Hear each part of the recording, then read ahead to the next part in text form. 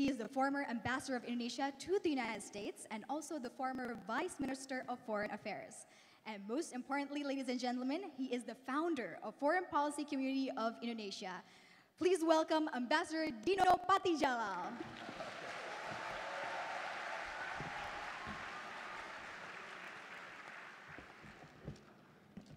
Thank you very much. Minister Kari Jamaluddin, my good friend, Pak Kishore Mahbubani, Deputy Secretary General, Pak Mohtar, my good friend Dirjen ASEAN, Pak Jose Tavares, ambassadors, my dad, who's sitting in the back, FPCI chapters, members of the general public, and all friends, thank you very much for being here. And I'm very pleased to say that this has been said to be the world's largest foreign policy conference. So I think we deserve good. And I want to thank the FPCI chapter from all across Indonesia. There are hundreds of volunteers here who work very hard and tirelessly to produce this conference. So thank you to all of them. And I want to say also happy 50 years ASEAN. Is my slides on the screen? Oh, sorry. Happy 50 years ASEAN. And also I want to say happy 150 years to Canada this year. Let's give a big hand to Canada. I think the ambassador is here someplace. Ambassador, thank you. Yeah. I studied in Canada for 5 years. It's a very awesome country. Right? As we celebrate ASEAN 50 years, I think the last thing we should do is take it for granted. 50 years ago, around the time when ASEAN was born, Southeast Asia was pretty messed up. We had wars, we had proxy wars, we had confrontasi, interventions, genocide, we had insurgents, separatism.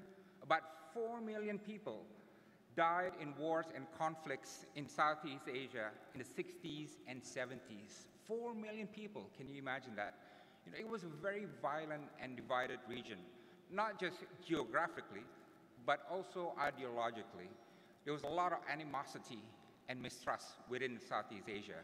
Any country in this region would feel some degree of regional anxiety and insecurity towards another. And there was a lot of poverty as well. Singapore's per capita was about as low as Jamaica at the time. Now Singapore's per capita is about 27 times more than it was in 1960s. So there was minimal contact between peoples and dysfunctional regional cooperation. A lot of things that we tried just did not work. So in short, Southeast Asia was in a bad shape. Just like this guy, he looks pretty beat up, right? 50 years later, ASEAN looks much better. From this guy that looks beat up to become these guys, right? By the way, that's Khairi Jamaluddin, Minister of Youth in Malaysia on the right hand. We both were in a boy band together, but then Malaysia beat Indonesia in badminton, and I never spoke with him again since after that. Back to ASEAN, the regional experiment called ASEAN indeed became a miracle. Beyond anyone's expectation, ASEAN 5 became 6, became 8, became 9, and finally became ASEAN 10. A divided region became united, mistrust was replaced with cooperation, peace replaced war, cooperation replaced confrontation. And the socio-economic story was equally remarkable. ASEAN's population grew 350%. Life expectancy grew 15 years to 71 years. ASEAN GDP growth grew 128 times. ASEAN's trade grew 228 times. ASEAN's income per capita grew 33 times from $122 to about $4,000 in 2016. And this is probably going to continue because while ASEAN is getting older, ASEAN is also staying younger. I mean, if you look at this chart, most of ASEAN, except Singapore and Thailand, sorry, Pak Kishore, and Ambassador of Thailand, is younger in median age compared to China, United States, UK, South Korea, France, Germany, and Japan. And this is something that is going to continue. ASEAN will remain relatively young until 2065. The yellows are ASEAN, and the blue are the non-ASEAN countries. So in short, Southeast Asia has become a region of peace, progress, and cooperation. And ASEAN is one of the most successful regional organizations in the world. And what is the secret recipe for ASEAN success? By the way, that's not my wife, because my wife and cooking are two entirely different things, right? So. Few things. Secret recipe for ASEAN's success. One is equality. This is best embodied in the relationship between President Suharto and Prime Minister Lee Kuan Yew. One was leader of the largest country, the other one of ASEAN's smallest country. But both stood and sat as equals. No one was dominant, no one was subjugated, no one could force a decision on any other. And all decisions in ASEAN, in fact, are made by consensus. And the second recipe is pragmatism. In the European Union, for example, to become a member, you have to have political uniformity. You have to be a democracy, and you have to embrace free market. But ASEAN is a different model. In ASEAN, you have all sorts of political systems. You have democracies, you have semi-democracies, you have socialist governments, you have communist governments, you have monarchies. ASEAN is very pragmatic. If you belong in this region, then we're going to work with you and we're going to try to solve problems. So that's pragmatism. And next is trust. Yeah, there was the time when Vietnam thought ASEAN was just a Western conspiracy, a Western concoction. There was the time when Indonesia, Malaysia, and Singapore had bad blood over confrontasi. And same problems with Malaysia and Philippines over Sabah. But for every problem they solved, for every agreement they signed, trust grew, confidence grew, faith in each other grew. And the other recipe is leadership. You know, ASEAN was not something driven from the bottom, not by some NGOs or civil society. It was created at the top by top national leaders who made ASEAN top national priority. They designed ASEAN, these leaders pushed ASEAN, and they elevated ASEAN. It's a top-bottom leaders-led process. They took the risk, they spent the political capital on building ASEAN, and they developed the visions for the region. They called it the ASEAN way, and they were not afraid to be different from other organizations. So these were the secret recipe, maybe not so secret, that led ASEAN to where it is today. But what about the next 50 years, right? What about the next 50 years, the next half century? In my view, the wisest thing to do for us is to avoid being complacent or overconfident. There's still a risk of ASEAN losing dynamism. There's a risk of ASEAN losing direction, eclipsed by bigger players, losing our game. Regeneration of leaders may complicate things. Nationalism within Southeast Asia may not always be compatible with regionalism. So what should be the secret of ASEAN for the next 50 years? Let me offer a few. One is coherence. As the ambassador of Thailand said, This is very important.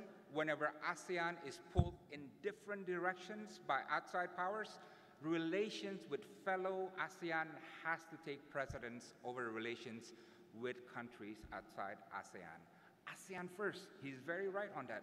ASEAN's interests, however you define it, must take priority.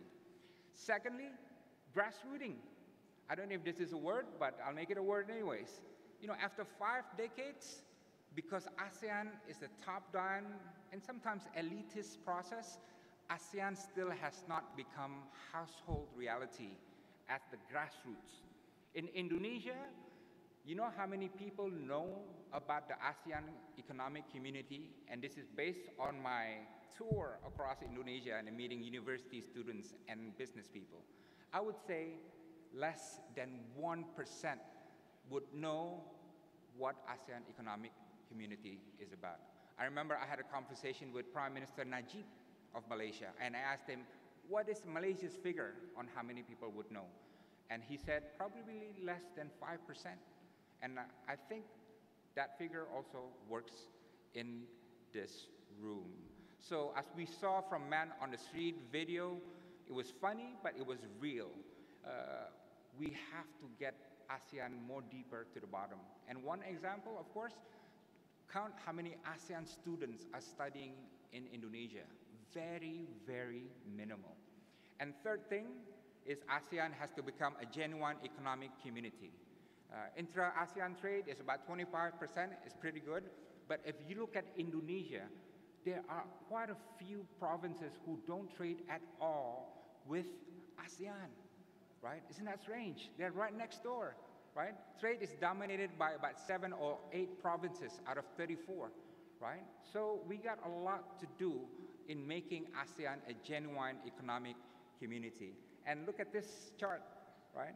In ASEAN, 6 largest economies constitute 95% of ASEAN economies, right? There you see the scale. And ASEAN needs to figure out what is the next big vision. This is what I think is missing at the moment, right? Sort of every generation of ASEAN leaders has come up with something huge, something visionary, and now after 2015, since the ASEAN community, that next big vision is still elusive.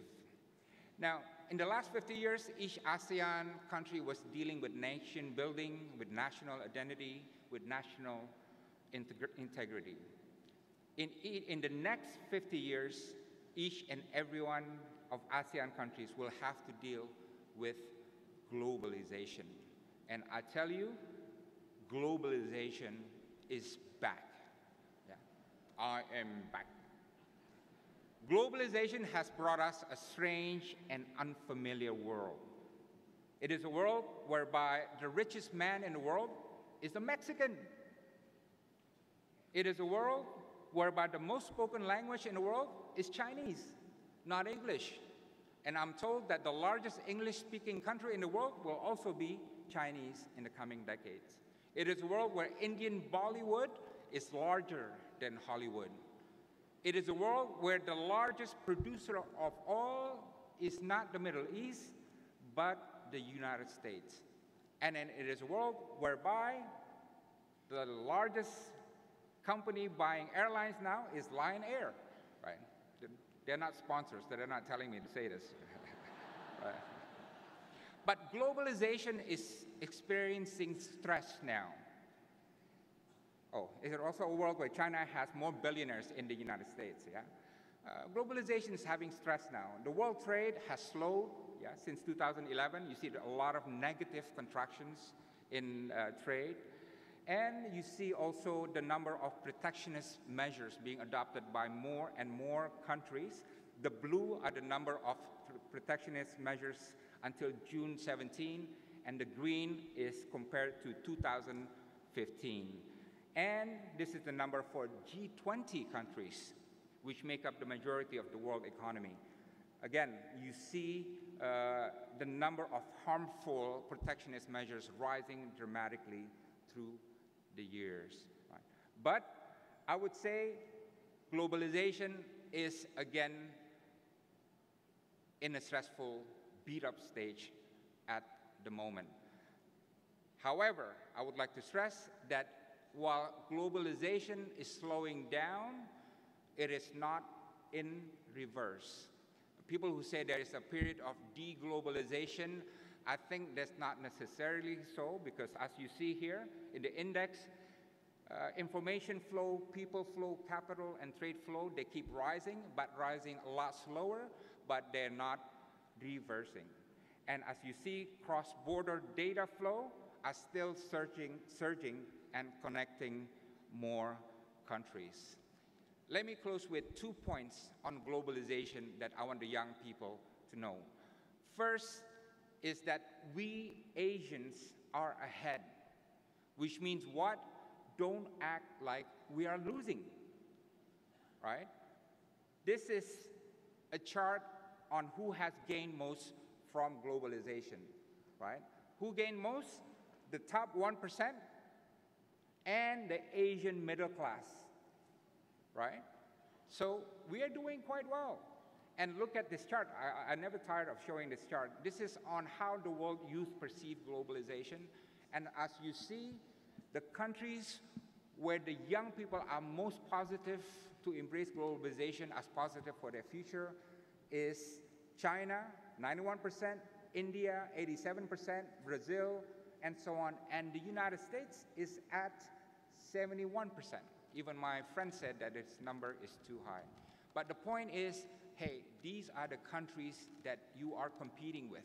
If you are feeling pessimistic and lacking confidence, you are losing half the battle already. And the other thing is, I want to tell you the next big thing is upon us.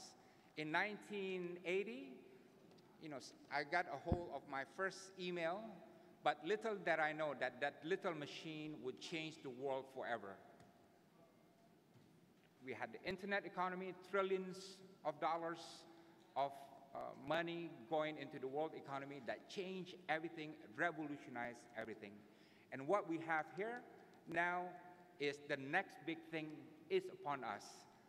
Just as much as the next big thing was email, this time around it will be something more powerful. Artificial intelligence, big data, robotics, the Internet of Things, 3D printing, fintech, driverless car, genomics, genetic editing, quantum computing, digitization, automation, and God knows what else. And I can't even tell you how this is going to change our world the same way the internet and emails change our world. But what I do know, it is a world of permanent and accelerated disruptions.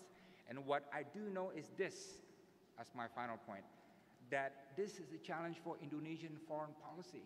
It's not just the geopolitics. It's not just the trade and investment. It is how do we prepare for an era which is going to be so disruptive that we need to find a way to effectively turn foreign policy into a tool to extract the coming resources of globalization.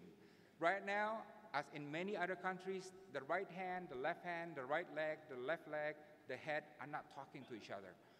Finance policies, information policies, foreign policy, labor policy, immigration policy, they are separated.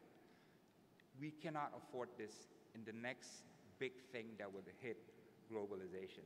And I'm sure if we put our minds to it, we can finally have not just diplomacy bebas aktif, but also diplomacy bebas aktif and creative.